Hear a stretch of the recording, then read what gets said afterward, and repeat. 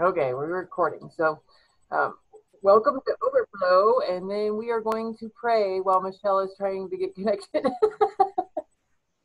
Father God, I just thank you for this time we can come together and we can discuss your word. And Father God, that we just ask that you lead this talk through the Holy Spirit, and that you would guide us, and um, that you would edify us and encourage us through these times. And I just thank you for this in Jesus' name.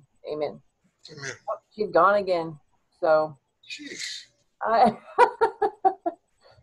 in and out, in and out. So yeah. So Tiffany and I have been talking. We're pretty much still on the same thing that we was on last week. Been talking about a lot about how to read the word and interpret it, because a lot of people, like we was talking about last week, a lot of people take parts of the scripture out of context and read it and misinterpret it for what it actually meant and for the times that it was what it was meant for. Because I think a lot of times we forget that that they were in a different time and they didn't have the technology or the knowledge that we do today. So there was a lot of restrictions that he put in place just so for their health reasons. Like for pork, for example, he said, don't eat pork. Well, there she is, kind of. Okay, is she unmuted? Hello, Tiffy. Hi, Tiffy. Okay. So I was just saying, Hi. catching everybody up. Michelle's been in and out. She's trying to connect, but she's having issues. So, but I was just saying, reviewing what we was talking about last week, that we was talking about how to interpret the scripture and remember that there are certain things that applied to them at that time because they didn't have the knowledge that we have today. Like, for example, eating pork, because it was an unclean animal because of what it ate and what it put in, and then it transferred over. And then God didn't talk about how everything was permissible until the New Testament. So, and that was after Jesus' death that everything became clean. But so that's where we was at. You didn't miss a whole lot. Okay. But I was just gonna tell him about that the story that you was telling me yesterday about the post where we won't say who posted it. About the different, about like the tattoo and what else was it? Tiffany. Oh, there's lots of things like not remarrying because that's wrong, and I don't know. I don't remember. There's a whole bunch of things. Some of them are still New Testament, but some of them were only for the Old Testament. I don't remember what was all on there. I don't remember. We started discussing last week, like women speaking in the church. Oh, yeah. A lot of that was because it wasn't meant for the whole body of Christ. It was meant for that specific time and that specific church, because they were very unorganized and they were getting way out of hand. Like he even mentioned and for that specific church that they were coming together and they were having their feast before church, and basically they were going to get drunk. And he's like, don't go and do that. So there's a lot of things that were meant to apply to a certain time or certain people, and we can glean things out of it for ourselves, but we shouldn't. We can't take one scripture and apply it to everything. Well, it was there for a purpose, but like you said, mainly back then. I mean, the way they worded things in the earlier books of the Old Testament, it was basically because people, well, even some of the ways they explained things. I mean, they may have given a number, for example, of how many, I don't know, they'd say 100,000 people were all that were needed or something. It was in some ways it was allegorical. It was meant to be representative of what God wants, not necessarily saying that's the way it is, because people back then couldn't even count more than the fingers on their hands. So they had to have some way to communicate, or God used them to communicate to people back then. Now we have a counting system that we understand, well, we sort of understand what a trillion is, but we know that number, and we have our mathematics are more sophisticated. For example, even back in the New Testament. So you don't want to get hung up too much on certain particular numbers. I mean, you have to read it and get the context of it, but to take everything for absolute, that's the way it has to be forever, isn't necessarily so. I'm not trying to say that the Bible, it isn't wrong. It was right for then. Yeah, and a lot of people think it contradicts itself because of that. Well, yeah, see, but you're reading over a period of 3,000 or 4,000 years. Yeah. Mm-hmm. I mean, see, the one thing that I like to look at when I think about that, just for an example, is God told the Jews that he needed them to sacrifice several different animals for several different things every year, all the time, you know. And he said we had to sacrifice those things. But you don't see people running around sacrificing goats and doves and everything today. If we took everything that was in the Bible and said, yes, that's for me right now, but first of all, that was for the Jews, and I'm not a Jew. Yeah. But secondly, if you don't read the Bible in context, you miss the fact that Jesus said, I've fulfilled that. I am the ultimate sacrifice. You no longer need any other sacrifices, because I washed it all away. If you just take one piece of the Bible and don't read it in context and don't read everything that was written, that's why it's important to study the scriptures entirely and not just a piece at a time. And it's good for people who are starting out to remind them to use, you know, they might start out in the New Testament and they might read it and they might not understand that Jesus was the ultimate sacrifice and that the Jews had to sacrifice animals before then and to cover their sins. They might not understand that, but it's important to use concordances and things like that to go back and look at the scriptures and what they say about it. You might not be able to read the whole Bible in a week, but you know, you need to read it all together, and you can't just take things out like that, especially if you don't understand it. Well, especially, you know, and speaking of that, for a new Christian or somebody that's just coming in and just beginning, it is a really bad idea to start in the Old Testament. Because you really need to get an understanding of who Jesus is first to understand the difference. Because if you read the Old Testament, you can get a really warped sense of who God is, because they didn't know who God was. They were exploring and learning that there was this massive God, you know, and that he created the earth, but they didn't know his character in the Old Testament. They were exploring and learning what his character was, who he was, and they didn't realize that he was a God of love until way late in the right before the New Testament. So they start learning this stuff, you know, so they're learning all the way through the Old Testament. So it's a really good idea to start in the New Testament and then go back to the Old Testament and refer back to it. But because you can get, like, if somebody starts in Job, I mean, he had no idea who God was. Well, he had an idea, but it wasn't the complete idea. Well, that's the thing. He didn't know God was a God of love. The three persons concept of what we know as God was not really apparent in the Old Testament. I mean, we knew that there was a promised son, sorta. I mean, they were promising a Messiah, and I don't think they really understood what the Messiah was either, because even the Jews in Jesus' day thought he came to fight the Romans. And that's what the idea was then.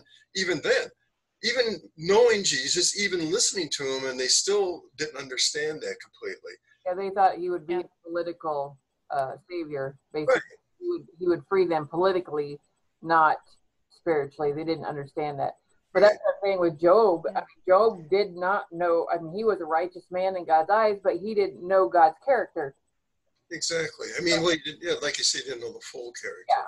So he didn't understand, but they didn't really understand a lot of that. They were, like I said, discovering who God was. And it wasn't until Jesus came that they really got a full understanding of who Jesus was, because that's who he taught. He's like, this is who God is. God is love. God is this. So that's why it's important to really start there and then work your way back. The other thing that's important is the fact when Jesus came, he gave the disciples an experience of who God really was, because he was God in the flesh. So they got to experience God as a loving God, and God as a God who would die for them and lay down his life and serve. And they got to experience that through the Holy Spirit. They got to experience it at a deeper level than those in the Old Testament did, because the Holy Spirit came upon them in the Old Testament and taught them things, but they didn't have that one-on-one experience necessarily to give them that full revelation of who God is. And I think that that's something that we have to take into, like, in the world today. I feel like that's what happens when, especially young Christians or those that they don't believe in God, or say, that Christianity isn't real, or, they have certain beliefs that are against what the Bible says, but yet they believe some of the things that the Bible says. And it's just like, they don't know what to believe.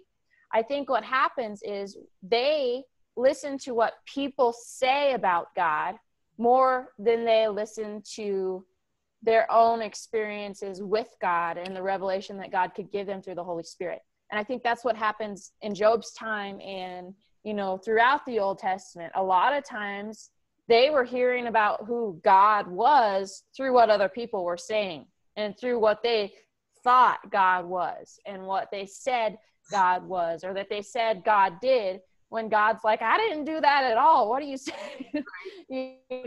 Like, we have to be really careful, because we can't let ourselves build our faith off of what people say about God or what people experience about God. We have to get our own revelation and our own experiences to truly build that faith. Because if we try to stand on somebody else's faith, it just doesn't work. Well, it's like, think about it. I mean, if you go to court and what you have is second or third hand knowledge, hearsay, is it going to stand up? Are you going to be confident in telling them, well, this is what happened? Well, and this is who this person is. Well, no, because it's second or third hand knowledge. And we do that with the Word of God all the time. We're like, oh, well, I heard about Job and how God did this to Job. And everybody's like, did you ever read it? Because if you get through the end of the story, he's like, oh, this was not God. He figures this out towards the end of the story. But we do that with the Word of God all the time. We go by hearsay. And we need to get in there and read it for ourselves and find out who God's character is. Well, you're right. I mean, it doesn't hurt to listen to somebody's testimony about their experience with God. Yeah. But the it point, can be okay, go ahead. encouraging. Right. It can be encouraging, but we can't build our own faith on it. It can encourage our faith, but it's not something that we can stand on and stand strong. Because if we don't see it for ourselves and get revelation, it's just and that's why God not gonna work. And that's why God in his infinite wisdom had this inspired work of all his words and what he wants us to believe and how we are to interact with him and other people. Mm-hmm. That's why he had it printed. Otherwise, because it's pretty hard to say, well, no, that's not what God wants, because it's here. This is what we believe. This is his word. Mm-hmm. If we go by what somebody else says, like a lot of other religions do, they pass it on from one generation to another, it gets distorted. I mean, I've seen testimony of, you'll see a dozen people in a room, and everybody had a different point of view of what actually happened. If they had written it down at that time, you would have had a lot clearer idea of what was going on. And that's why God had this written. That's why we have the written word. Other religions rely on passing it on again and again from that Shinto. I mean, I'm not picking on Shinto in particular, but it's all about ancestry and what their ancestors did and so on, and it's passed on from person to person. It isn't necessarily written down anywhere. So that all this, their viewpoint of God is way, way off. I mean, it's, of course, I believe that. Because the reason why that is, the reason why their vision of God is off is because, like you said last week, we all have this picture that there is a God. We know that there's a creator. I mean, tribes know that there's a creator. But when that happens, like if you play the telephone game, one person starts out with one thing and they whisper it in the ear of the other person. And by the end of the telephone line, they have no idea what was really said. And that's what Satan does, is he puts little things in there and causes us to miss what was really said. And next thing you know, you got something that's completely off from what God was saying in the original. Right. And you end up in the hands of Satan before you even realize it, because you won't go look and see what God really said. Well, you got to remember, in the Old Testament, they didn't have the written word. And that's exactly how it was passed on. It was passed on from generation to generation. Granted, some of the people back then lived to be 900 or even 600, so they was able to tell several generations about it, firsthand knowledge. However, it's still just like any story that you tell. Sometimes you leave give a lot of detail. Sometimes you give a little detail, and depending on who you told that to, it changes it a little bit. And that's where the Holy Spirit comes in. Yeah. That's why we say this is the inspired word of God, because men who wrote this were listening to God, not other men. I mean, that's basically where they got it from. I mean, God moved people to remember and to write down what he wanted to be in this book. Yeah. So, that's what we believe. So the Ephesians 4 started in like 22. I don't know why it's not there we go. In the Passion version, this goes right along with what we're talking about. It says, and he has taught you to let go of the lifestyle and of the ancient man, the old self life, which was corrupted by sinful and deceitful desires that spring from delusion. Now it's time to be made new by every revelation that's been given to you, and be transformed as you embrace the glorious Christ within your life and live in union with him. For God has recreated you all over again in his perfect righteousness, and you now belong to him in the realm of true holiness. So discard every form of dishonesty and lying, so that you will be known as one who speaks the truth, for we are all belong to one another. And I think in the NIV it says renew your mind. But what verse was that again? It's Ephesians 4:22 through 25. Oh, okay. So but that's the whole thing, is you can't renew your mind by somebody else's testimony. Right. Like Tiffany, that's why I like how it says that. Now it's time to be made new by every revelation that's been given to you. It takes your own personal revelation to renew your mind, to change the way we think, because we all have a mindset, and that mindset has been formed since we were little children. Like you're taught you can't do this because this happens, and we don't necessarily mean that as bad things, but habits and stuff like that form throughout our growing period, and we get stuck in that mindset that something can't happen because this is how the world says it. Right. This is a world law, but that's totally against God's law, because God's law is totally the opposite. So until we learn and we get the revelation of that, then we're stuck in that mindset. So I love that verse where he's talking about, like Tiffany said, you got to have the revelation for yourself, because until you get that revelation, your mindset is stuck. It's not going to shift until we renew that. Well, and you're not going to grow. Mm-hmm. I mean, we read the word and feed ourselves spiritually, We eat food to feed ourselves physically. We feed our minds by reading and learning things in this world. But the spiritual part, this is where our spiritual health comes from reading the Word of God and feeding ourselves. If we accept what other people say about God in the world, we're not really feeding ourselves spiritually. We're kind of feeding our minds, but not our spirit. Yeah. You know, a couple of weeks ago, we talked about revivals. And sorry, Tiffany, just met. Didn't you? But we were talking about revival. But that's exactly what happened in the revival. They would go off of somebody else's word, and then somebody would read it for themselves, and they're like, whoa, this says that this is for today. It doesn't say that the Holy Spirit was taken away. And then they'd get hungry and they would get into that. And that's how the revivals would happen, was because they got a fresh revelation of God's word for themselves. Right. Tiffany. Okay, I have something I want to show you guys. It's just really something really cool. Oh, you disabled screen sharing, Mom. I can't share my screen. More. Hold on, I'm trying to figure this out. I can put you in the waiting room. No, that probably wouldn't work. I can make you host. I don't know how to just. She shared something last week. I know, but some of the settings changed, and I don't know why. Yeah. Isn't there a little thing off to the right there? I see it on my screen. Share sound, optimize screen, video, clip. Nope. Huh. Hold on. I'm looking. Spotlight video. Did you? Spotlight. I don't know. Can you click on me, like my picture, and do anything? I can mute you. I can stop video. I can chat, rename, pin videos, spotlight video, make host, allow, record, maybe, remove, and put waiting room.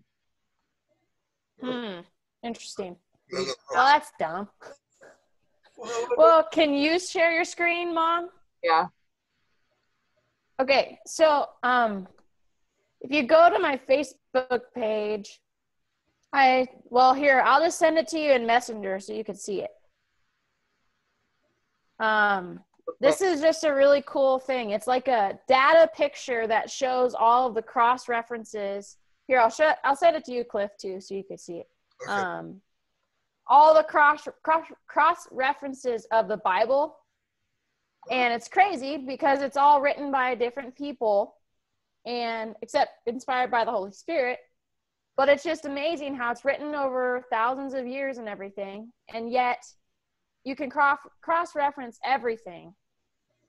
Well, yeah. Just back and forth. That's cool. This picture is really amazing. But so you send it to me in Facebook? Mom can. Yeah, I sent it to your Facebook Messenger. Oh, okay, good. Oh, okay. Well, so if Mom shares her screen, then everybody could see it. Yeah, you can. That's really the miracle of today. I mean, we have so many ways to communicate, so many ways to read the Bible, so many ways to study it. It's fantastic. And I said that last week, that's what Jesus probably was talking about when he said, you're going to be able to do greater things than I have. You know, and people kind of misunderstood that, or must have been scratching their heads. Well, how can we do something that's greater than God? But, oops. Oh, there it is. There it is. Oh, wow. Yeah. So it's just colored, but it shows 63,779 cross references in the Bible. Wow. Oh, Mom clicked on it, and I can't read it. So, I mean, to me, that's pretty amazing that they took the time to show this. But the fact that one cross-reference from the very end could go to the very beginning and back and forth all over the place, span over 1,500 years in 3 different continents, like 40 different authors. That's insane. Yeah. Like they said, you could write one book written by one author. That kind of a cross-reference makes sense. But when you look at the Bible and the fact that you can cross-reference that many times all over the place, like that's how you know that the Holy Spirit is the reason why the Bible is written the way it is. And what's amazing, it's over 1,500 years. I mean, this isn't like all these people had something really in common other than they believed in God. But I mean, to span that many years and all those different cross-reference, incredible. That in itself is incredible. Yeah. That's cool. Okay, back. There you go. It was neat. Thank you, Tiff. Yeah, that's cool. I mean, because you can look at something in Revelation and it'll cross-reference to something clear back in the New Testament. Right.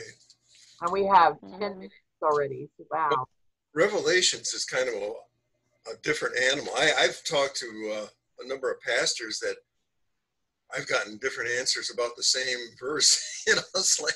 But that's the thing, is the Holy Spirit will reveal to a different person depending on the situation they're in, or something different layers to one verse. Right. True. So you never. Well, in a sense, it's kind of like looking at the fact that we can read what Jesus said, and the disciples were right there with him. They heard what Jesus said. We can read what Jesus said, and we know exactly how it works in our lives because it happened then. And we have progressive revelation of watching what Jesus said come to pass. The disciples, when Jesus spoke it, they know Jesus said it. They know what it says, but they didn't have the experience they didn't have the Holy Spirit at that time yet, but they eventually did when the Holy Spirit came. And when the Holy Spirit came, they started to understand more of Jesus's words and what he said. But Revelation's different because a lot of Revelation it hasn't happened yet. Right. So it's a little bit harder to understand it because parables. Yeah. Well, yeah, and these are all visions, you know. I mean, so it's like having a dream, and you think to yourself when you wake up, what was that all about? You know, why did I dream this? I mean, most of the time it's just maybe junk in your mind, but another time, there's times when I've had dreams about somebody or something, and I'm thinking, there's something going on there. I need to find out what's happening. And then you go and talk to this person, you find out they've had an issue that's been going on for a long time, and you're actually able to help them or at least pray for them.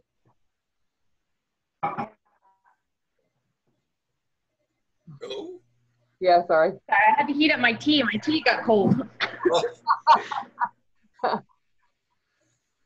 I was reading something Tiffany sent me. I was like, oh, okay.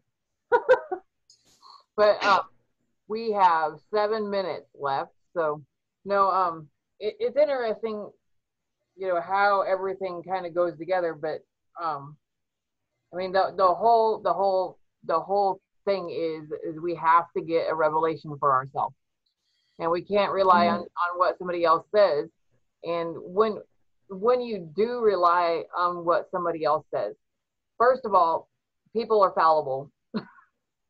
we make mistakes. We read things wrongly, or we say when we talked to Tiffany and I was talking about this yesterday. People mean to say one thing, but it comes out differently. So other people get the wrong impression of who God is, because they're not gleaning into it. Or, you know, people they make mistakes and they say things that they didn't mean to say. It's not wrong. So it's really important to have that revelation for yourself so that you can judge the words of what other people are saying. Right, it gives you a backdrop of, it gives you some background into what they're saying to you, and if it's really true. And like we've said before, the more you read this, the more you're going to be closer to God and understand through the Holy Spirit what he wants us to do and how to act and so on. Yeah. If there's anything I get from this, as we've been talking over the last few weeks, it's that don't be discouraged because you don't understand a particular passage. Keep reading. Read before and after that passage. Yeah. Read the rest of the Bible. That's just like Tiffy said. You need to read the whole thing. You don't have to have it all at once to really be a believer, but you need to keep reading, keep growing. That's the whole part. But if you stop doing that, you let yourself open to Satan's lies. Right. Yeah. Because most of us now are. And that's, go ahead. That's why it's so important to have a foundation. And I think that's the most important thing. And for me, when I see people posting those kind of posts, like Mom mentioned earlier and everything, and it just breaks my heart because most people post those things and they don't have that foundation of the context of Scripture and the reason why those laws were put into place and why God said what he said at that time, or, you know, all those things. And it breaks my heart because if you don't understand Scripture fully, or if you don't have the wisdom to go and ask somebody, you know, instead of just basing your beliefs right off of the first thing somebody says about that first scripture. Yeah. And that's the thing.